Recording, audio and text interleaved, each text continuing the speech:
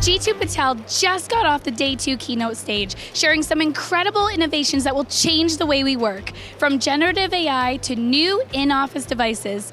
Let's have a look. We're focused on hybrid work in two key areas. One is reimagining workspaces itself. How do you go out and make sure that you fundamentally rethink how you're going to be working from wherever? And the second is reimagining work. We know that you don't just have Cisco hardware and software within your environments. You actually have invested in other players. That's why we've actually completely committed to an open ecosystem where we will work closely with Google and with Zoom and with Microsoft with our devices. Meetings can get fatiguing, especially when they're long, because you have the same angle of the video for 2 hours. You don't get as tired when you're watching a movie on Netflix. Why is that? Because every 3 to 5 to 7 seconds, what you see is the camera angle changes. And so we wanted to bring that cinematic quality to meetings with AI. What we want to do over here is really talk about generative AI, because it's fundamentally game-changing in the market.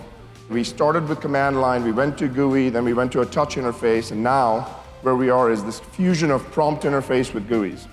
But don't take our word for it. Let's hear from our industry analysts. Generative AI announcements were certainly interesting. I mean, Cisco's had a long reputation of leading with AI around areas like noise cancellation and video improvements, and now being able to bring generative AI into the Webex experience, make meetings potentially more effective, to allow people to catch up on meetings when they enter them, to see summaries of meetings. All the heavy lifting that we do pre and post meeting can now be done by generative AI instead of having to do them ourselves. So that has the ability to save us a lot of time and be more accurate with information.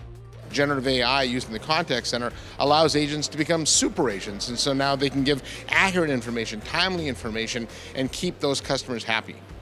Yeah, I think the generative AI capabilities built in Webex have really game-changing potential. The cinematic meeting announcement was certainly timely, and I think it goes a long way to ensuring that, again, if people are sitting in a meeting all day, they're not just staring at a long table and they can't see half of the people, they may not be able to hear the conversations, but they can have a much more natural interaction with the people who are in that conference room. The cinematic meetings capability in the Roombar Pro allows everyone to engage equally, and I think when that happens, you drive engagement up, which is what companies strive for. Thanks for watching. For all this and more, check out JavaDCon's latest blog.